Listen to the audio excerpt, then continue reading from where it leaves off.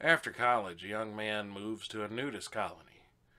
After being there a month, he's not felt comfortable enough to tell his family where he's moved, but they know he's gone someplace tropical, and after a month, his mother calls and says, "My dear, why don't you send us a picture of your new home?"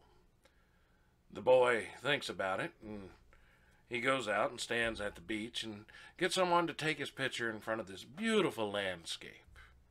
He then cuts the picture in half and thinks to himself, "I'll just send Mom the top half of the picture."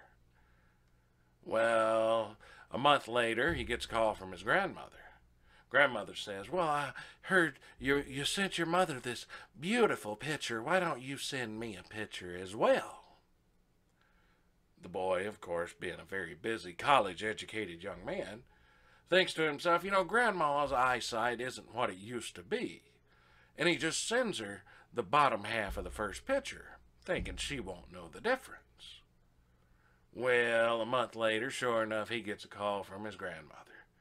And Grandma tells him, "Baby, this picture is absolutely gorgeous, but can I suggest you get a haircut because it's making your nose look small?" Ba-da-da-da-da-da. Boop.